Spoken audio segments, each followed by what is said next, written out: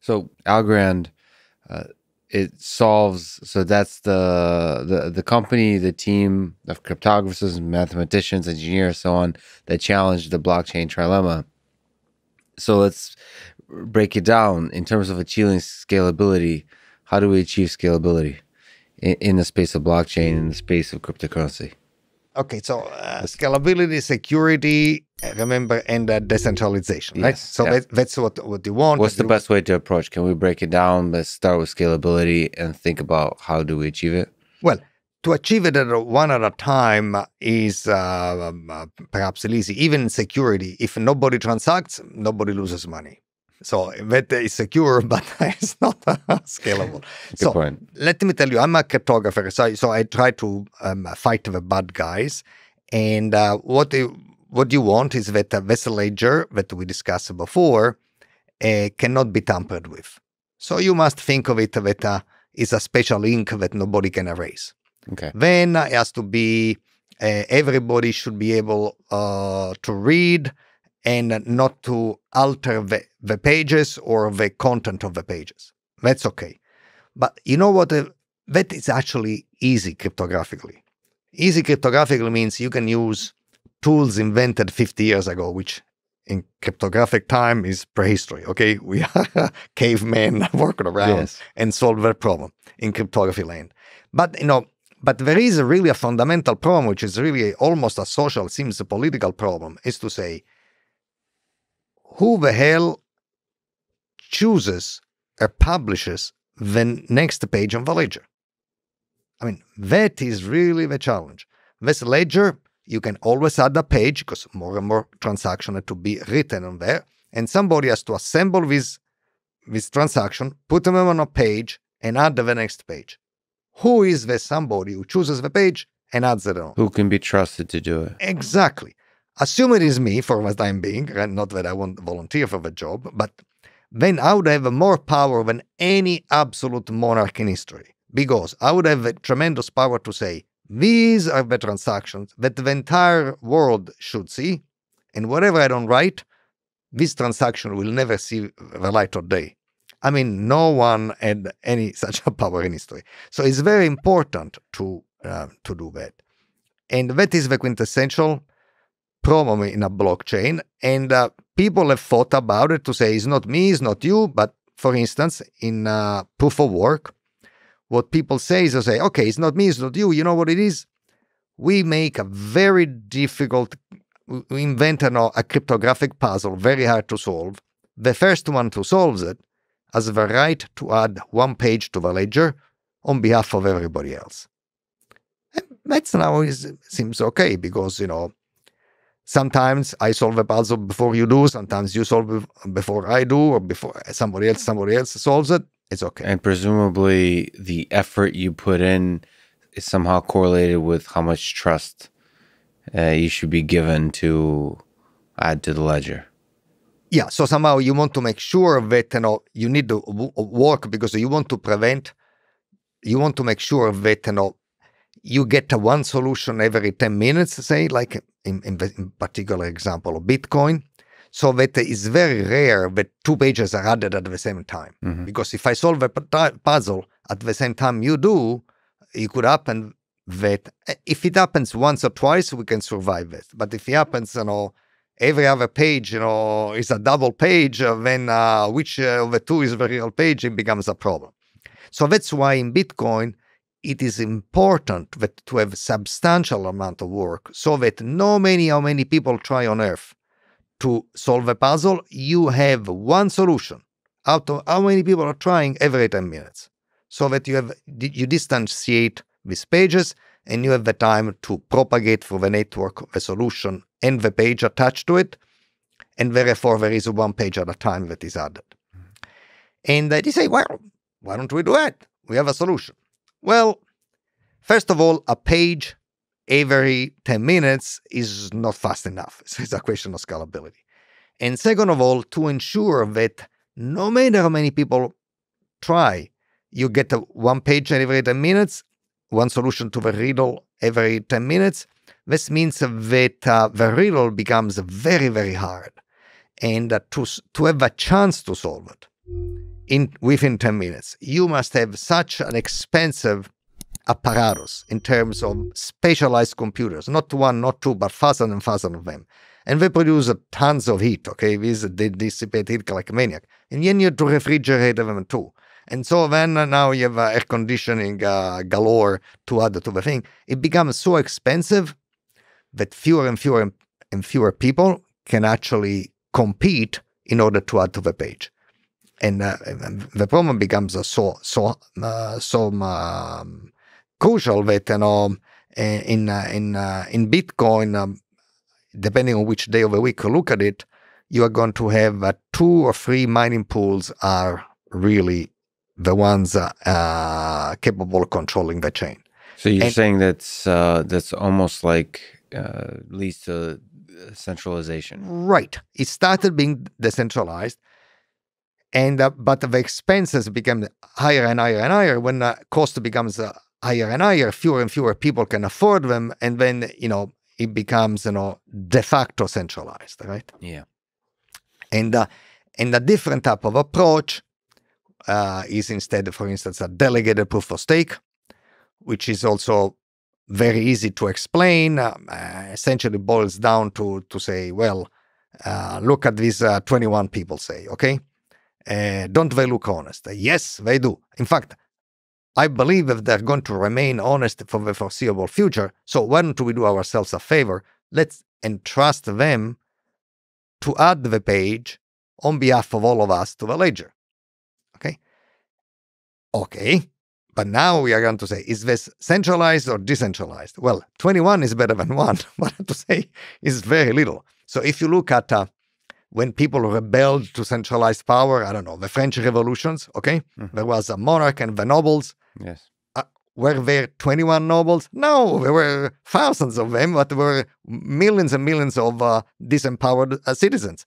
So 1 is centralized, 21 is also centralized, right? So that's delegated proof of stake. Delegated, kind of like representative democracy, I guess. Yes, which is good. It's working great, right? It's working great. Well, it's better than the single monarch, yes. right?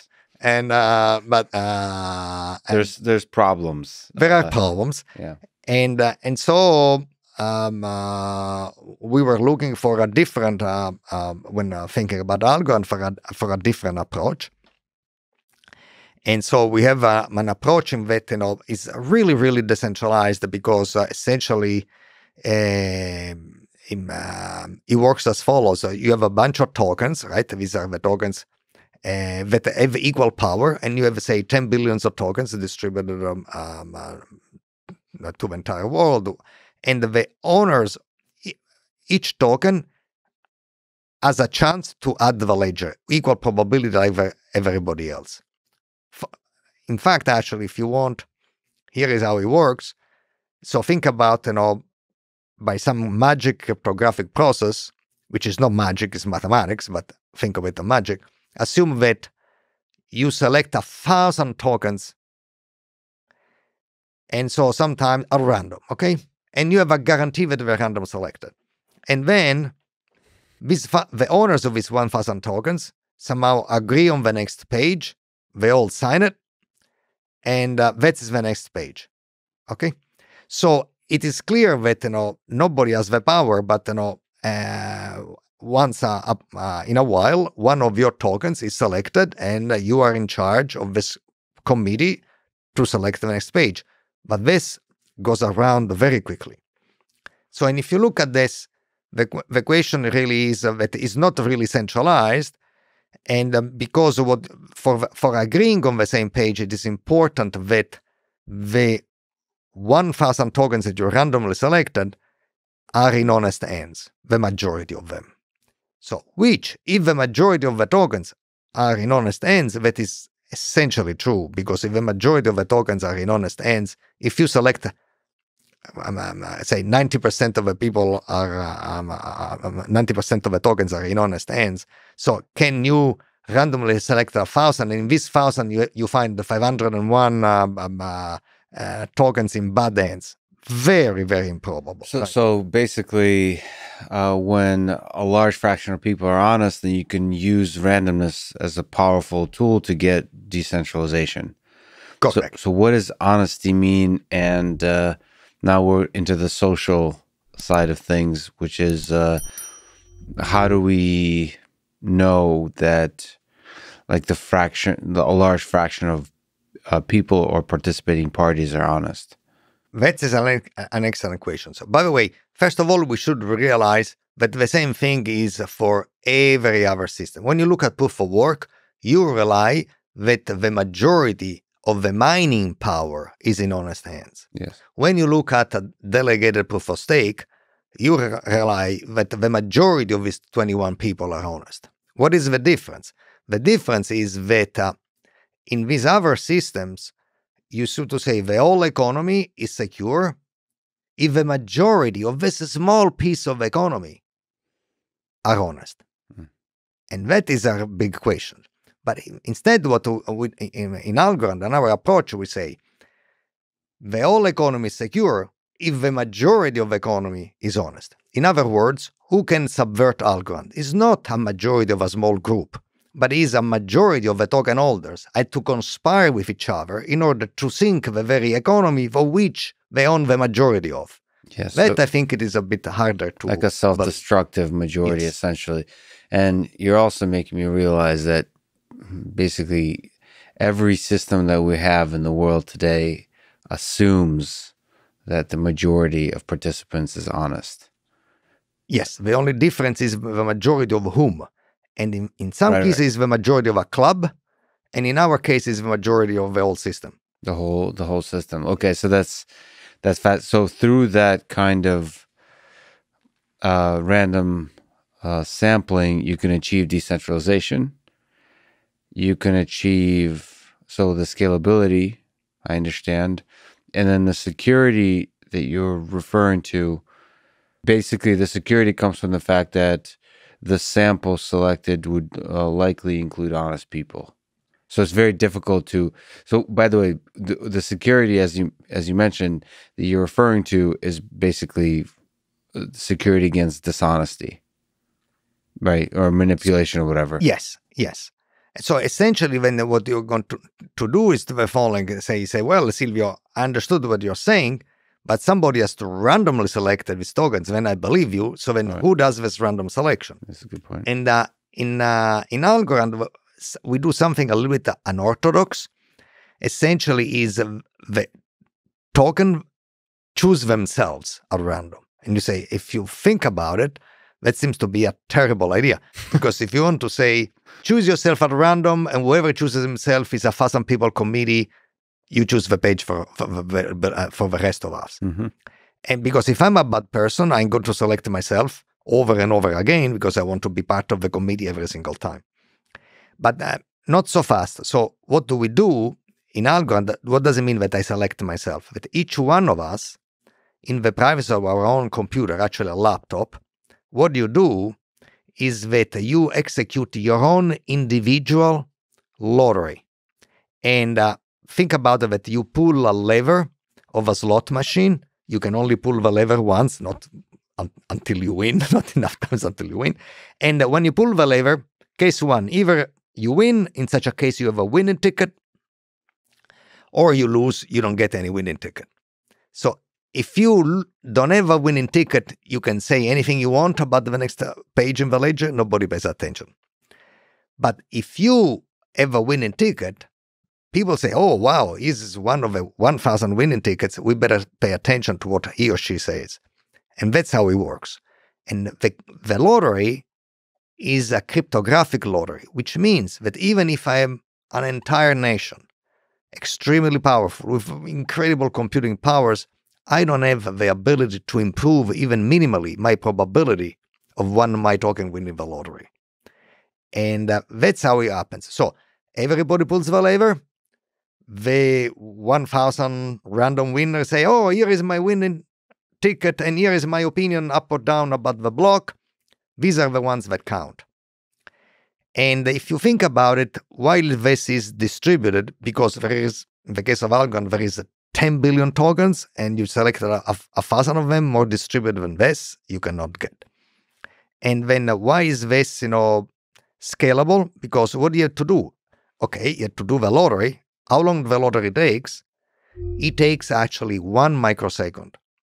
Whether you have 1 token or 2 tokens or a billion tokens is always 1 microsecond of computation, which is very fast. We don't hit the planet with a microsecond of computation. And finally, why is this secure? Because even if I were a very evil and very, very powerful individual, I'm so powerful that I can corrupt anybody I want instantaneously in the world. Whom would I want to corrupt? The people in the committee, so that I can choose the page of the ledger. But I do have a problem. I do not know whom I should corrupt. Should I corrupt this lady in Shanghai, this other guy in Paris? Because I don't know. The winners are random, so I don't know whom I should corrupt. But once the winner come forward and say, here is my winning ticket, and you propagate your winning ticket across the network, together with your opinion about the block, now I know who they are. For sure I can corrupt all 1,000 of them given to my incredible powers. But so what? Whatever they said, they already said, and their winning tickets and their opinions are virally propagated across the network. And I do not have the power, no more than the US government or any government has the power, to put back in the bottle a message virally propagated by WikiLeaks.